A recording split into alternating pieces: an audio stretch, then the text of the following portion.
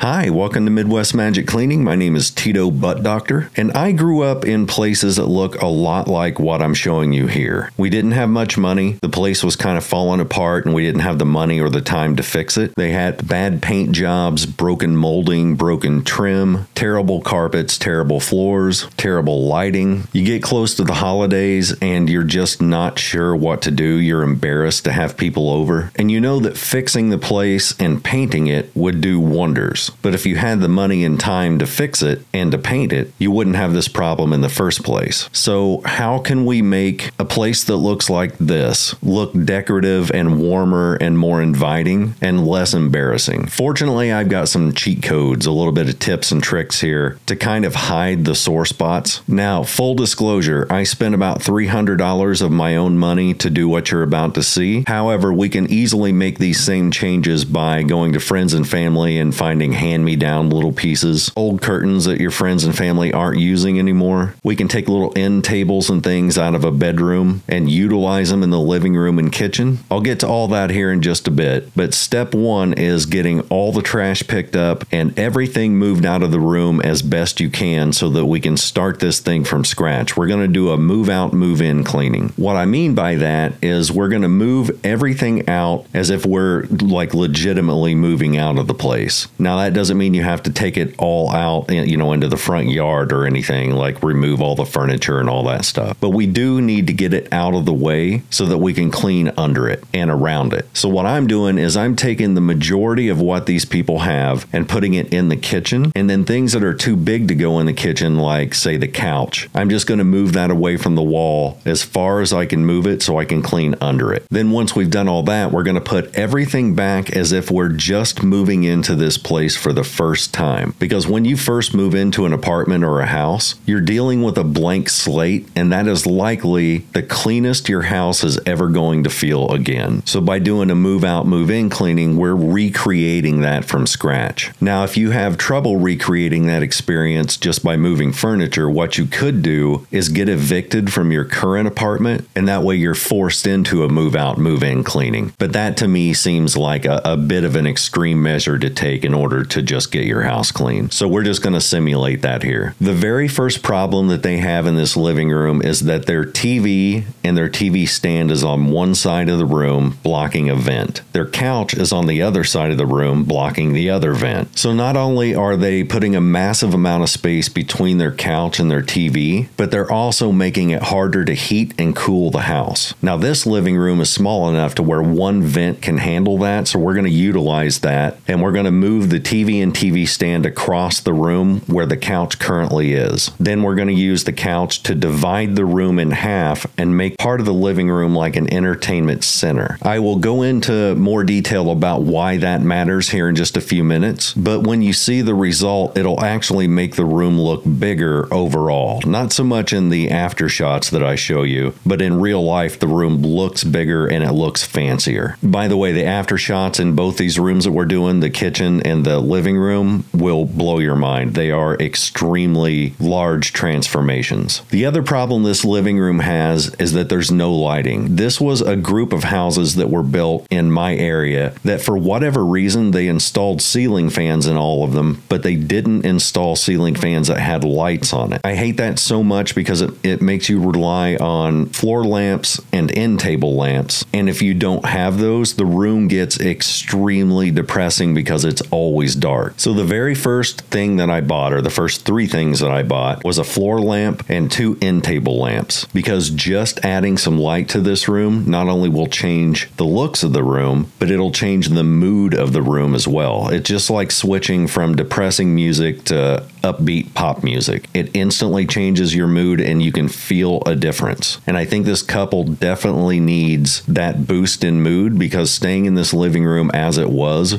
so depressing that it created a cycle where the depression caused lack of motivation, and then the buildup of trash that resulted from lack of motivation increased the depression. So you get on this vicious cycle where things just keep piling up and your mood keeps getting worse and worse. So we're going to break that cycle by kind of improving the lighting and improving the overall feel and look of these two rooms. I think I got the lights for about 40 bucks, and then I bought 100-watt soft white bulbs, because even the types of bulbs that you use can change the whole look of a room. So we wanted bright light, but we didn't want hard blue daylight type lights.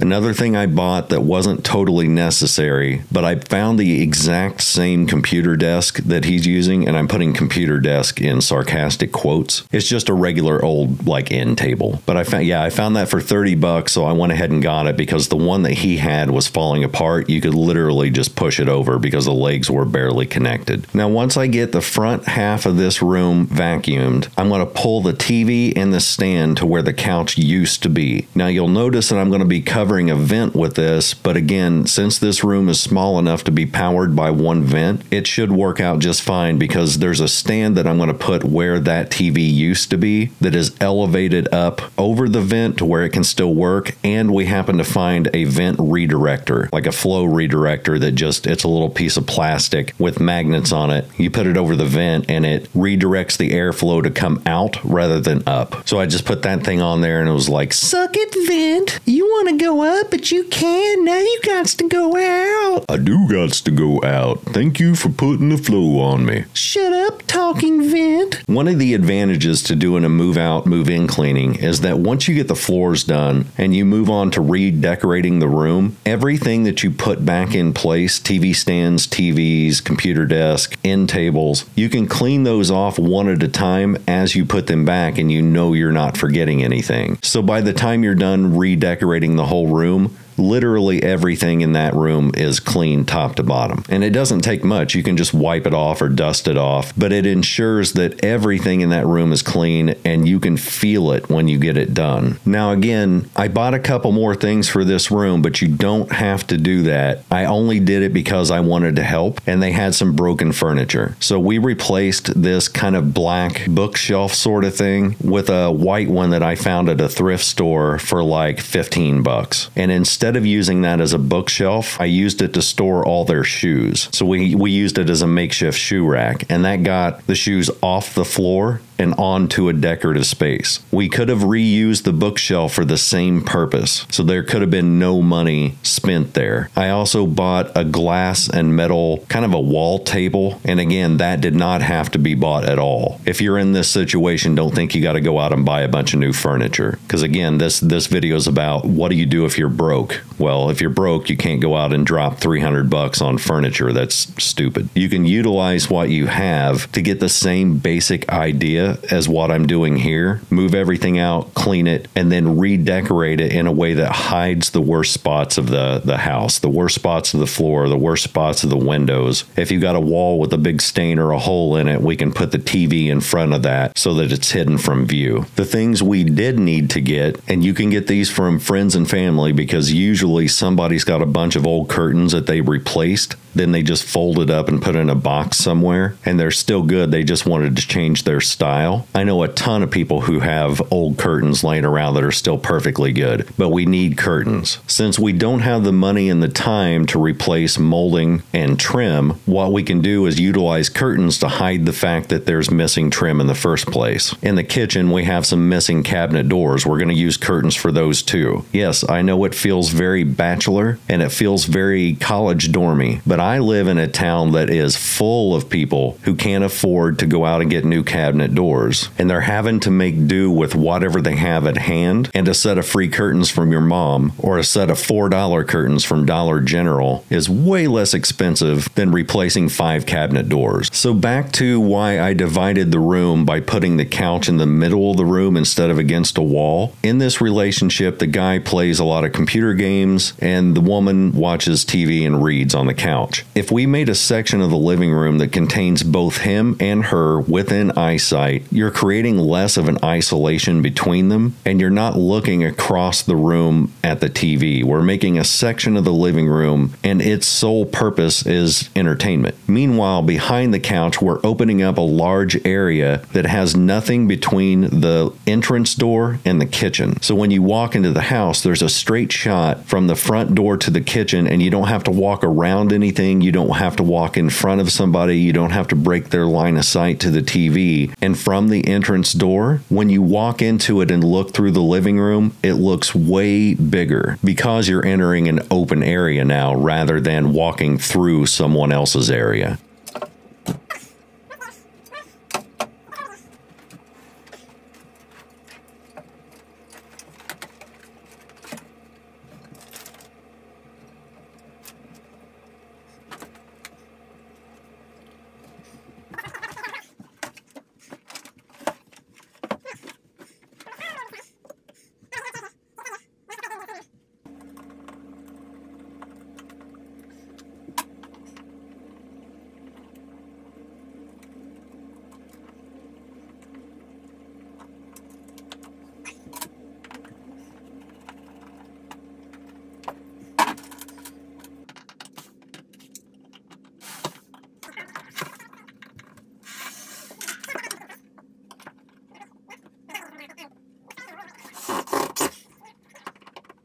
So going back to the windows, we're using two different types of curtains here. I'm using 83-inch curtains, and I'm hanging the rod as high as I can hang it above the actual windows. We're going to use 2 to 4 dark curtains on the very ends, bookending the whole window, so that those can cover up the fact that there's no trim on them. You can't see through the curtains, so you can't see that there's no window trim there. Then we're going to use sheer curtains in the middle to continue hiding that while still allowing light to flow through it. If you just get a set of blackout curtains, it's too much. It makes the whole living room dark. It perpetuates depression, and it makes the whole place feel like a dungeon. If you're a guest going into that house, it's very uninviting to walk into a really dark place. So we're doing this to cover up the window while still allowing sunlight to get through to make it feel more homey.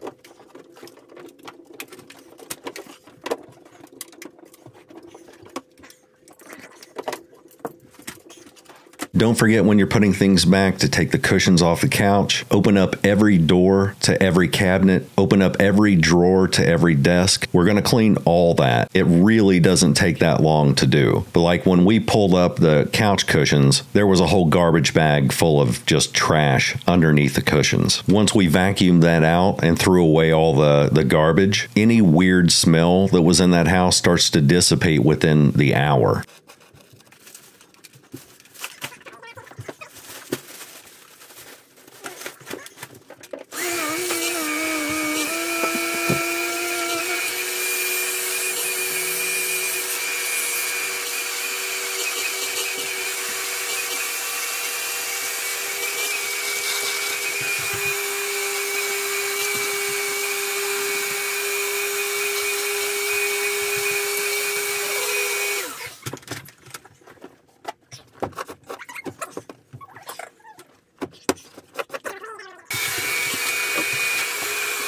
The kitchen looks overwhelming at first, but if you think about this in just like 3 steps, it makes it so much easier to deal with. 1, you're going to get rid of all the trash. 2, while you're getting rid of trash, you're going to put away anything that can be put away in pantries or whatever. Then 3, you're going to clean surfaces. That's really all a kitchen is. I mean, most kitchens have got a bunch of dishes to do. This one fortunately didn't. So when we did this one, instead of saying we're going to do that to the whole kitchen, I always break my stuff down into smaller sections. So we're going to do what I just described just to the kitchen table. Now this table sucked harder than anything that has ever sucked. It was like mega suck, mega giga suck. So we took it outside and let it just continue to suck in the garage. I can fix that table and repaint it and make it look really nice. I may do that at some point for them, but for right now it was too wobbly. It was not functional. They were like, just get rid of it, which allowed us to open up the kitchen a lot more. Because at this point, that table, its only function was to put things on when they came home instead of putting things away. That's why it's in this bad of a condition. So after we're done doing that to the table, then we just repeat the process on all the counters. Now, outside of the curtains that I bought for this room, the only other thing I purchased was a small pantry type of cabinet. I spent $25 on it. I actually bought 2 of them, but one of them broke on transport, so we ended up using just this one. You don't need it. So if you're broke, don't go out and try to drop money you don't have on things you don't need. We could have easily just used the pantry. I just happened to know that once we took that table out, we needed something against the wall to make it look fuller than what it actually was. Plus, it never hurts to have more storage. So we got that, put it against the wall, and then we stocked it with canned goods and bread, things that they use a lot. And that, just having food on that in a nice organized manner, made the kitchen look a lot more inviting and a lot more useful. I also stocked it with a moose face, canned moose face. You can buy that here in Illinois. It's processed, so it's not as good as like if you buy an actual moose face or you hunt your own moose face, but canned moose face is still pretty good.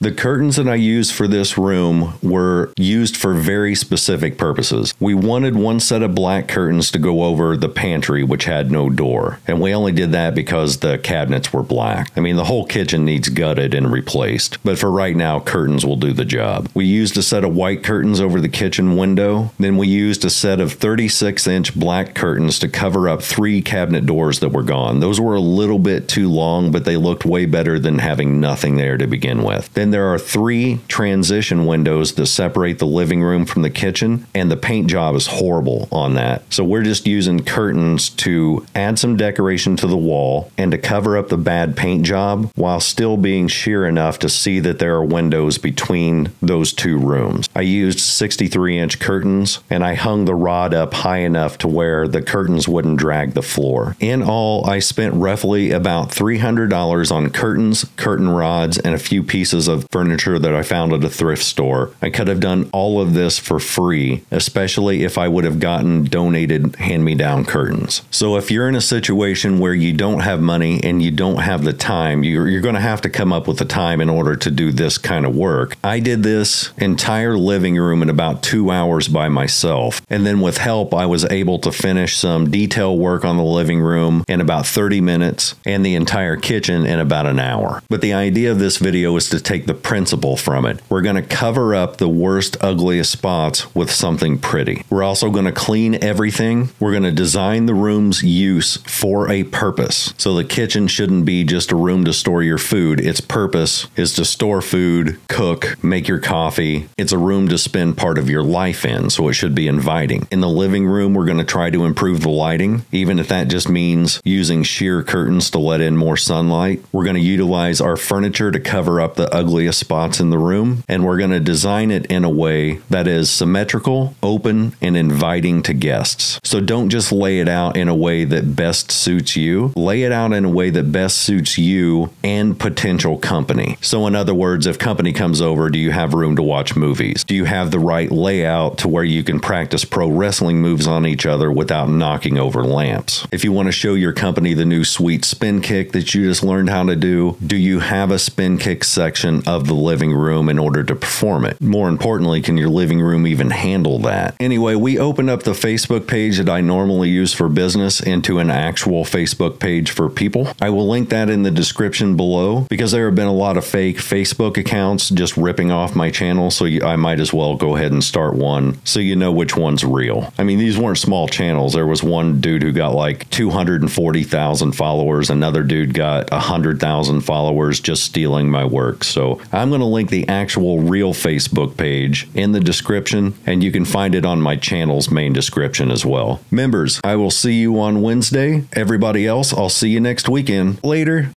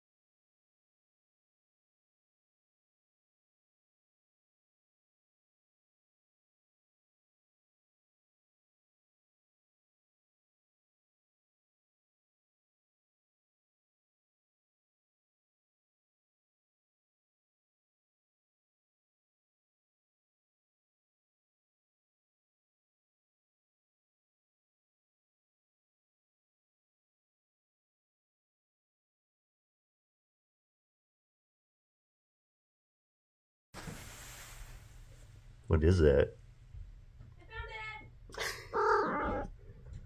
What is that?